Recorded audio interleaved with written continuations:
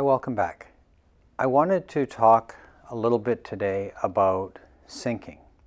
Now we hear all the time about sinking in Wing Chun, sink your weight, sink your stance, sinking bridge. We hear sinking, sinking, sinking. And sinking means simply to drop the weight. So you keep your elbow in position and you're just using your body's weight to give credibility to your techniques.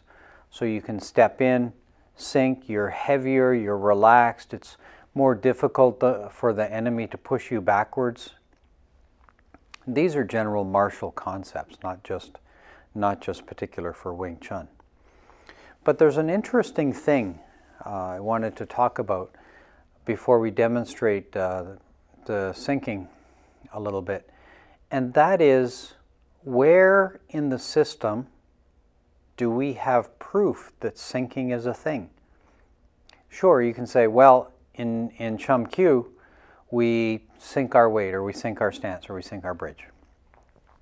And that's true, but I wanted to point out something that a lot of people overlook about where sinking our weight gets introduced in the system. In the very, very beginning, when we start our first move of our first form, we talk about sinking. The very first thing we do in Wing Chun, sink our weight. Some people sink more, some people sink less, and that's relatively inconsequential to this discussion. But what's important is to think, hey, you know what? Look at that. Sinking. Now, why would they put that, the founders, the creators of the system, why would they put that in the system as the first thing we do if it was not important? Very interesting. One of the other things this points to is there are hints about how the system is executed throughout the system.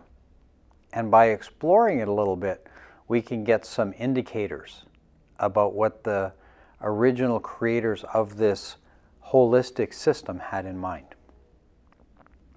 So, about sinking, let's just grab maybe Monte's good for this one. What we want to talk about is kind of sinking the weight, or sinking.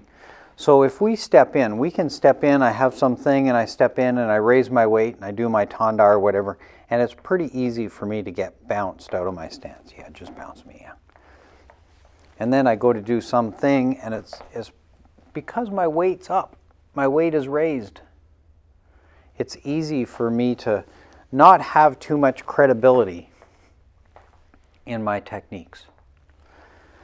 But if I have this and then I sink my weight, I drop my weight into this technique, keep my elbow kind of where it is, and just drop my weight. It's very easy for me to redirect the energy that's trying to bounce me and redirect it down into the ground. So I play my tanda, my circle step, do my circle step, sink my weight. Give some credibility. I have my lop here, and I sink my weight. And I'm not sinking by, I'm not getting here and then pulling down with my hands. This is not a handsy thing. This is keeping the elbow in this position and then sinking. It's very difficult for some person to hold this kind of energy because they essentially have to be able to lift or curl my body weight. You know, that's like a good solid 125 pounds.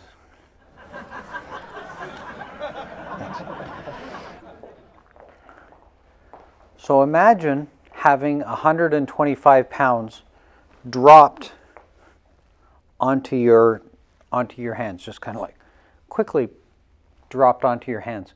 Very difficult to hold. So when we exercise our stepping, when we execute our techniques, we want to apply sinking at the right time so that we can help clear a path for our fist to go in. That's all I wanted to say about sinking for this lesson. Once again, I thank you all for watching. I look forward to seeing you again. Until then, bye for now.